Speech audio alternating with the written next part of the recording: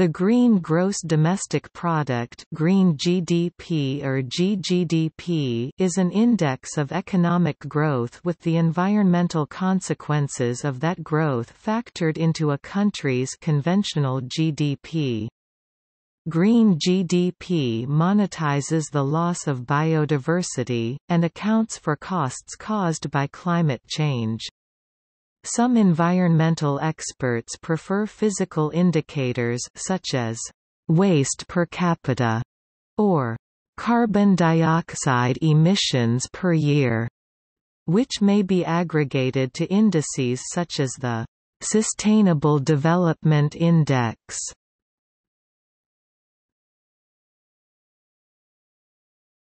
Topic: Calculation. Calculating green GDP requires that net natural capital consumption, including resource depletion, environmental degradation, and protective and restorative environmental initiatives, be subtracted from traditional GDP. Some early calculations of green GDP take into account one or two but not all environmental adjustments. These calculations can also be applied to net domestic product (NDP), which deducts the depreciation of produced capital from GDP. In each case, it is necessary to convert the resource activity into a monetary value, since it is in this manner that indicators are generally expressed in national accounts.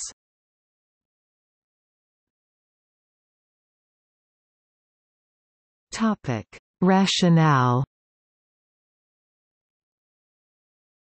The motivation for creating a green GDP originates from the inherent limitations of GDP has as an indicator of economic performance and social progress.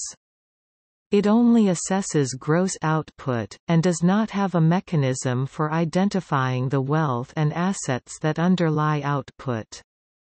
This is problematic because it cannot account for permanent or significant depletion or replenishment of these assets. Ultimately, GDP has no capacity to identify whether the level of income generated in a country is sustainable. Richard Stone, one of the creators of the original GDP indicator, suggested that while the three pillars on which an analysis of society ought to rest are studies of economic, socio-demographic and environmental phenomenon. He had done little work in the area of environmental issues, in particular, natural capital is poorly represented in GDP, resources are not adequately considered as economic assets. Relative to their costs, companies and policy makers also do not give sufficient weight to the future benefits generated by restorative or protective environmental projects. As well, the important positive externalities that arise from forests, wetlands and agriculture are unaccounted for or otherwise hidden because of practical difficulties around measuring and pricing these assets. Similarly, the impact that the depletion of natural resources or increases in pollution can and do have on the future productive capacity of a nation are unaccounted for in traditional GDP estimates. The need for a more comprehensive macroeconomic indicator is consistent with the conception of sustainable development as a desirable phenomenon. GDP is mistakenly appropriated as a primary indicator of well-being, and as a result, it is used heavily in the analysis of political and economic policy. Green GDP would arguably be a more accurate indicator or measure of societal well-being. Therefore, the integration of environmental statistics into national accounts, and by extension, the generation of a green GDP figure, would improve countries' abilities to manage their economies and resources.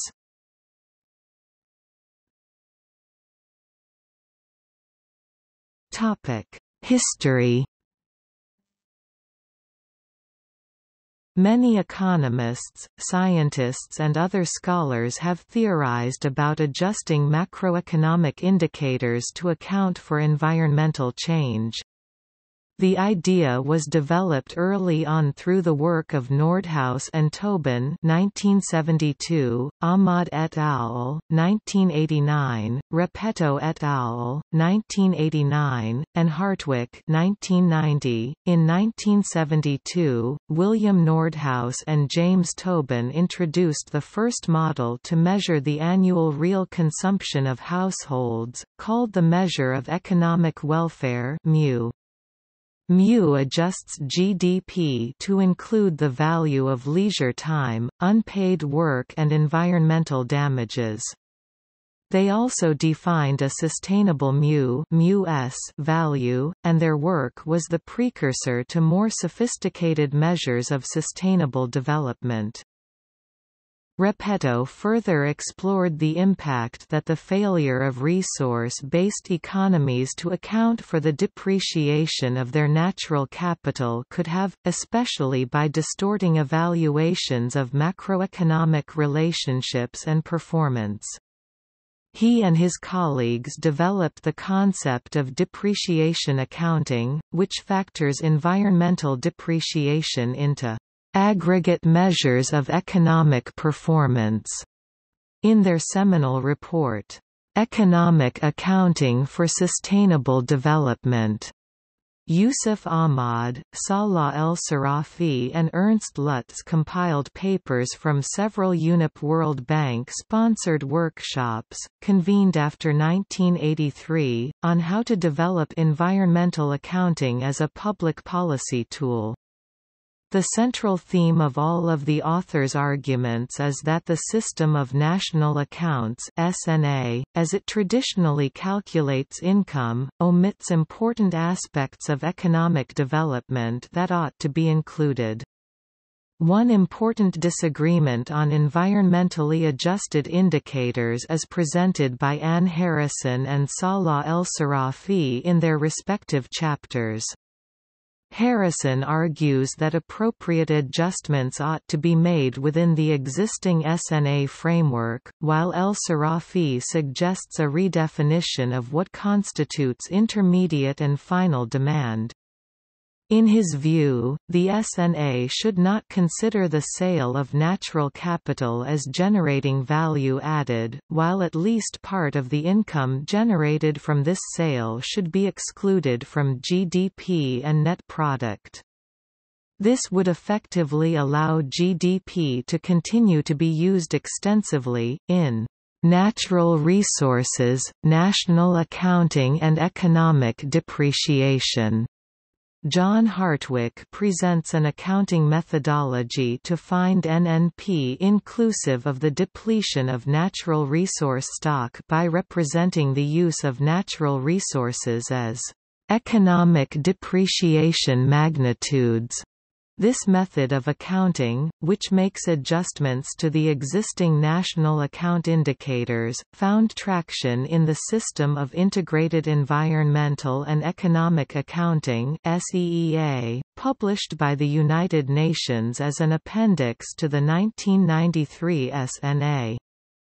The report offered 5 approaches, or versions, to developing environmental accounts.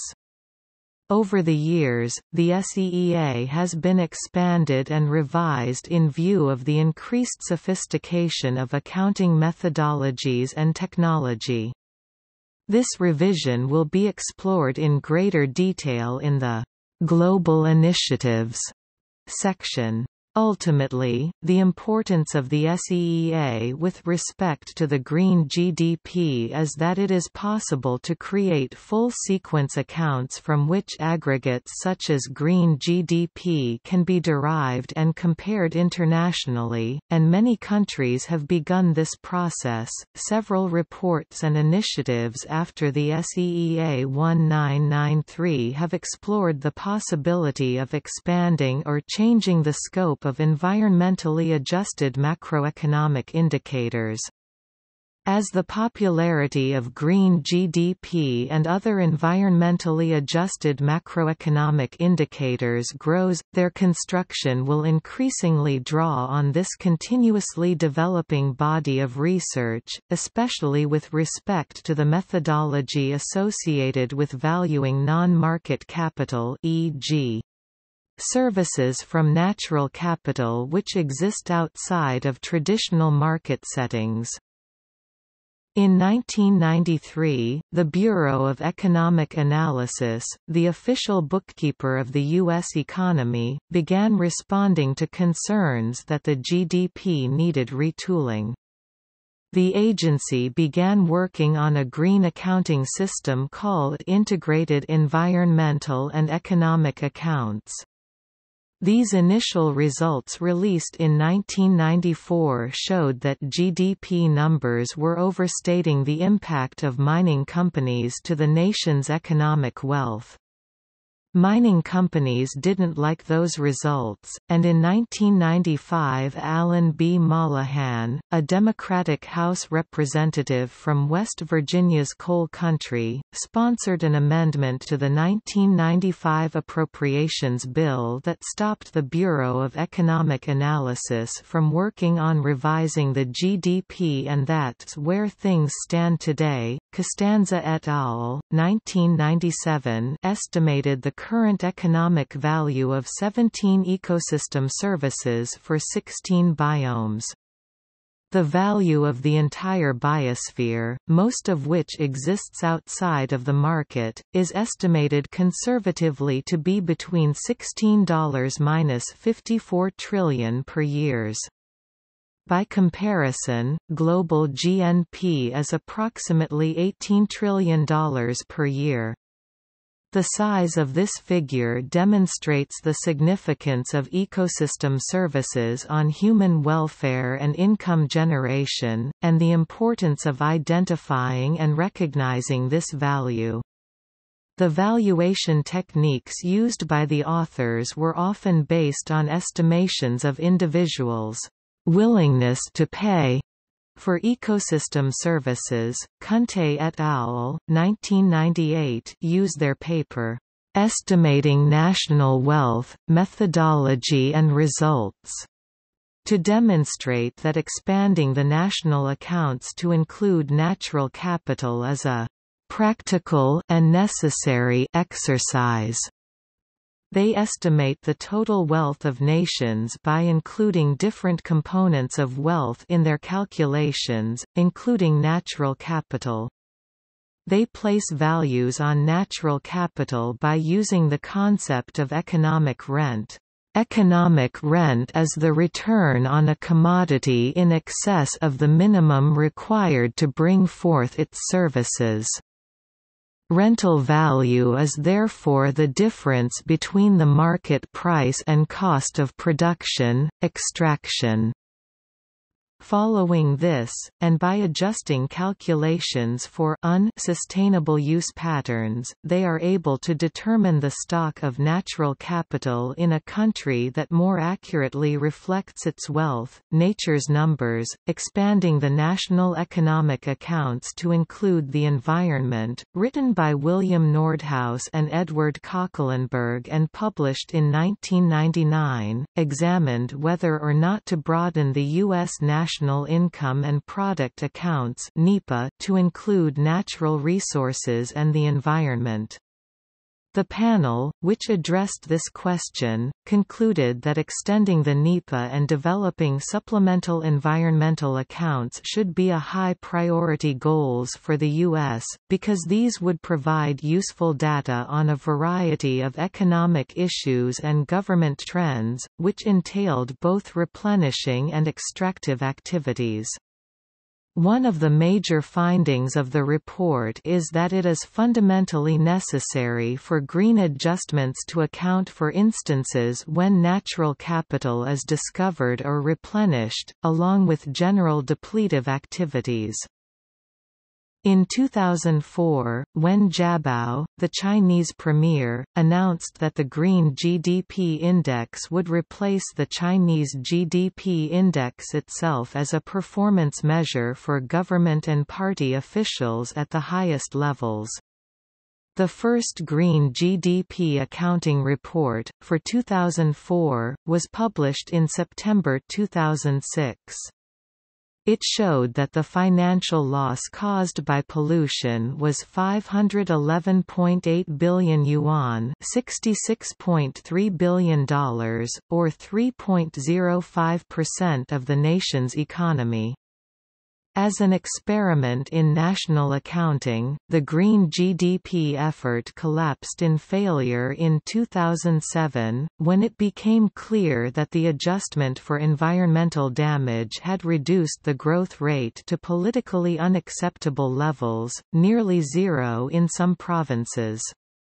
In the face of mounting evidence that environmental damage and resource depletion was far more costly than anticipated, the government withdrew its support for the Green GDP methodology and suppressed the 2005 report, which had been due out in March 2007. Independent estimates of the cost to China of environmental degradation and resource depletion have for the last decade ranged from 8 to 12 percentage points of GDP growth.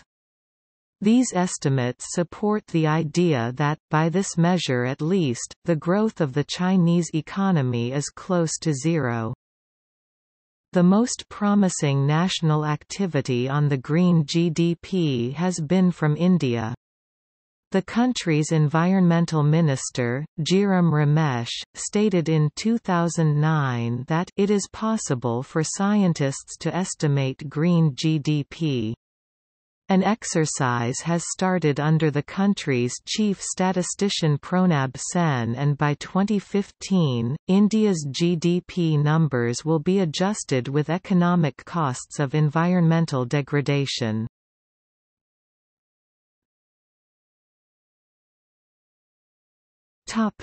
Organizations. The Global Reporting Initiative's (GRI) core goals include the mainstreaming of disclosure on environmental, social and governance performance.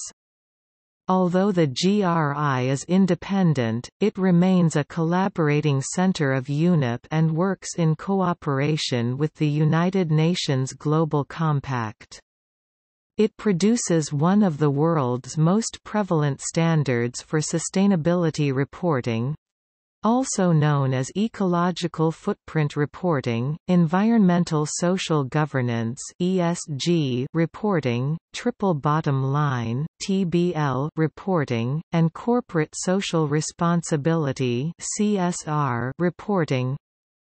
It is working on a green GDP to be implemented worldwide.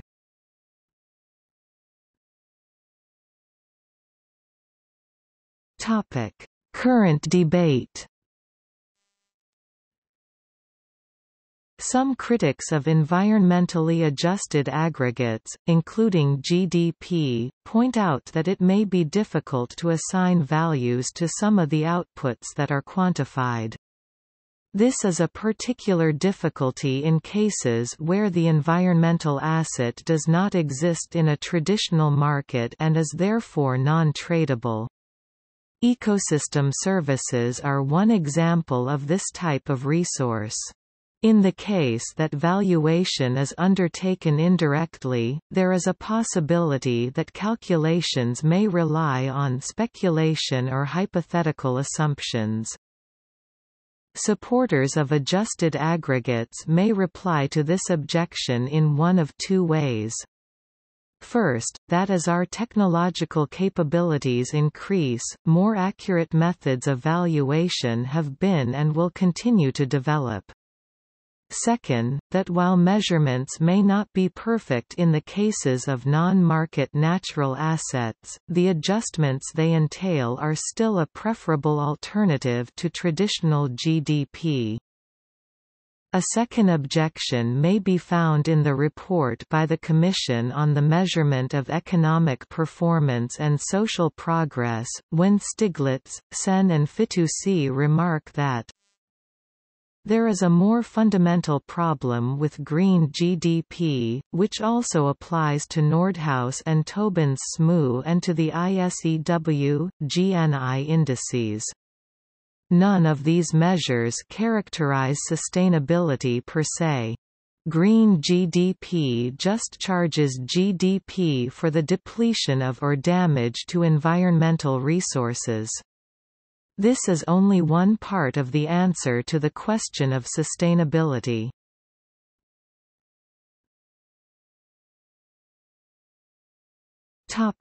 See also: Environment of China, Genuine Progress Indicator (GPI), Green National Product, Millennium Development Goals (MDGs).